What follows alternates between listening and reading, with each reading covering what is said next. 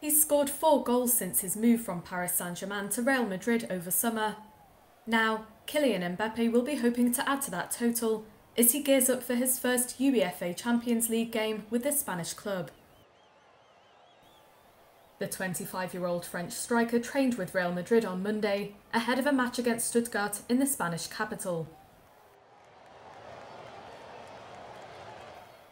Madrid, who beat Borussia Dortmund in last season's final in London, are aiming to clinch a 16th European crown. They're set to face the team again in a home game on October the 22nd.